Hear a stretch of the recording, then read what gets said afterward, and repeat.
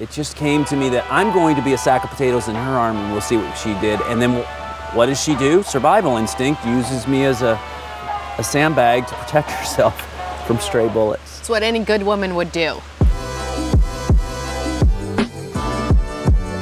Hello and welcome back to another episode of Happy Hour. I am thrilled, and you might recognize my guest as Lou Temple, AKA Axel, R.I.P. Axel. I'd like to give Axel his props. It's a tough show to last on. It really is, but you did. I feel very comfortable that I made my mark on The Walking Dead and its audience, and I'm happy for what we did with Axel, for sure. In honor of having such a special guest, I thought it only right to have a really special drink. I'm excited. Me too. It's called Greener Pastures, inspired by Tanqueray Gin. On to Greener Pastures. On to Greener Pastures. Kanpai. It's lovely. I really wanted to call to arms the refreshing, the green. There's treks in the woods, and I felt like that was calling upon the cucumber and the little zing for the twists and turns in the basement. And overall, a brighter look to the future in Alexandria and what's to come for everyone. Can I just check? Sure. Let me see. I will too. Yeah, it's all there. There's a lot of secrets, right? A lot of secrets and lies. I mean, I really respect and enjoy what you brought to the show.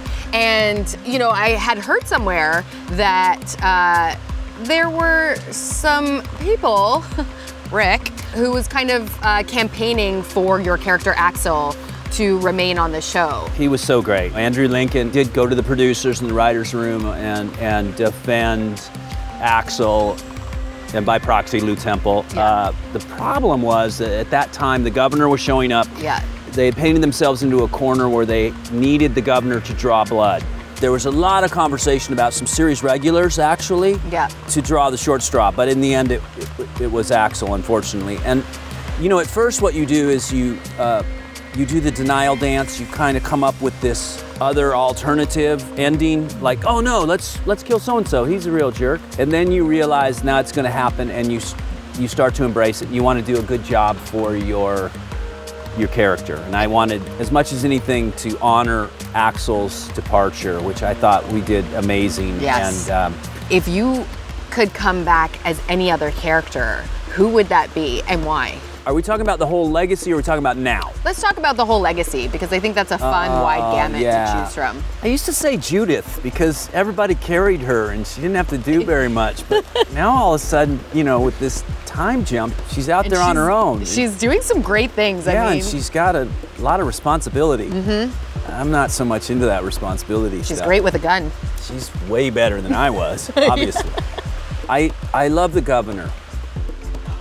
Interesting. I love the governor. The hand that brings you down is the one that... I love the whole ethos, pathos of his character, the idea that he's trying to keep his daughter in place. I mean, in the compendium, Rise of the Governor, this guy is very complicated. I also thought that in the show, he was trying to give the keys to the city away quite a bit to Andrea. And I wanted Andrea to Cleopatra, I wanted her to take those keys, which she didn't seem to. Right. Where'd that get her? Dead. Dead. Take the keys to the city, y'all. Yeah. If they present themselves, rise up. Seize the moment. Seize your moment. Which I think we could all do that. With Greener Pastures. Every time you greener pasture, I'm in a greener pasture too. Lindsay, can I spin that and ask you a character? Sure, I mean, I love that this is great. I think he's maybe vying for my job, but I love it. No, sure, come in. I'm interested. No, it's great. But I will put a disclaimer on it, and I'll ask you to be in the here and now. So let's start from season 8 forward. Lydia is blowing my mind right now. I think that the acting and the twists of her character and the depth of what she's bringing to the table is incredibly fascinating, and I would love to see where she goes. I also love the alpha, Lydia's mom. I mean, she is such a strong, diverse, interesting character with so many choices. That's what I mean. To me, this whole episode's about that character.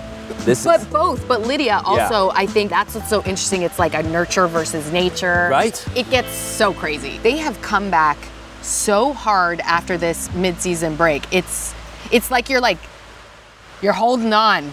After 9 seasons, to me, The Walking Dead's never been fresher. You really just wrapped it all up beautifully. Can we just keep him here for all of the other episodes? Great. Okay, so Lou and I are gonna continue doing the show. I'll be the guy in the back. That's great. You could be in the pool. Yeah. Hey guys. If people want to find you on the World Wide Web, where can they find you? I'm on Twitter, Lou Temple Actor. That seemed very authentic. Cheers to Lou, Tanqueray, and to all of you. Come back next week, comment below, and let us know what you think. Have a great week. Bye.